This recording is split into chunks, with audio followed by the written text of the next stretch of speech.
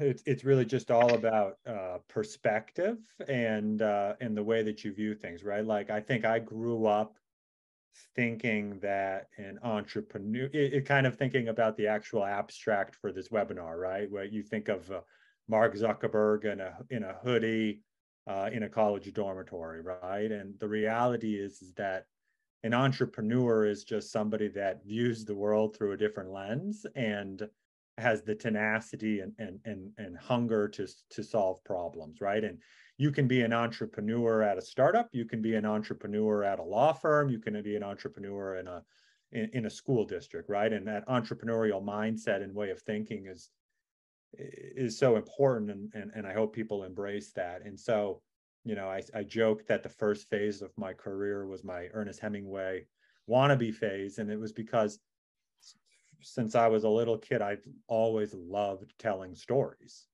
And that was the first way that I thought that you told stories, by writing books or writing, you know, novels. And I had the opportunity to tell stories for people as a reporter. And I took that responsibility very seriously, right? When somebody opens up and gives you the chance to tell their story, you do that with a certain level of respect. And then I realized, well, you know, companies are excellent vehicles for people to achieve their dreams. You know, great companies create, you know, great jobs. They create impact in the community. They can create generational wealth. And so I said, well, why can't I be the Ernest Hemingway of corporate storytelling?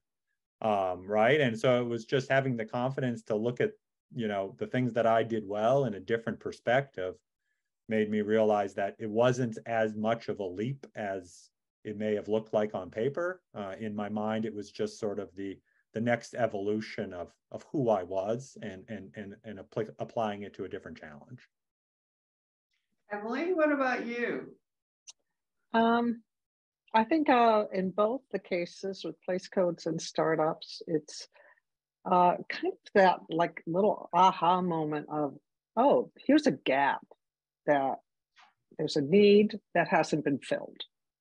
And like with place codes, you could see it on when you worked with clients, you could see it on a personal front. There was a gap of like, I want to take advantage of this special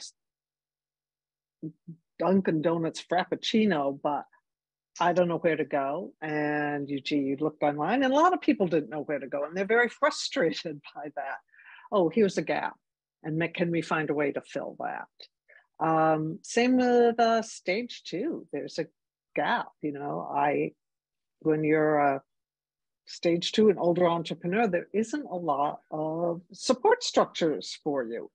You're kind of out there on your own. And I have to say, you know, when we were going through it, it would have been nice to have had something like stage 2, where we could find other people like us to share our wins, to ask help for where we didn't, you know, had a failure, to have some educational things to maybe help us sort ourselves out. But we felt, you know, we were really doing it on our own. So it was really great to say, oh, here's something that can fill a gap in the marketplace. There's a real need. There's a lot of people out there that could benefit it. And I knew that personally.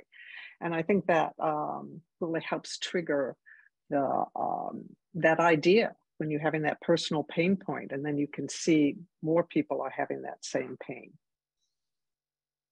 So, I just want to jump in for a second, because I think one of the things that I think people forget, and Emelie just sort of crystallized it for me, is whatever you're doing, and I would say even if you're an entrepreneur, right, you're working inside, as Adam Coughlin was talking about, what you're really doing as you create things is you're not trying to create something, you're trying to solve someone's problem.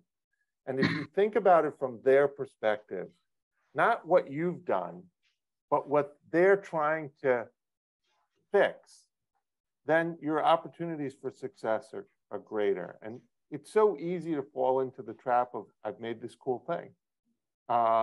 You know, I've worked really hard, I've made this cool thing. Isn't it great? It's shiny, it's great, it's wonderful. But unless you're talking about it in terms of, hey, you have this problem, I may have a solution for you. Can we talk? Kind of approach to things, to stand in their shoes and understand the pain they're having, because it might not seem like a pain unless you're in that world. But for those people, the problems that Emelie and Adam were solving, and hopefully that we're solving, are real pains for those people. And if you talk to them in those terms, they're much more likely to listen.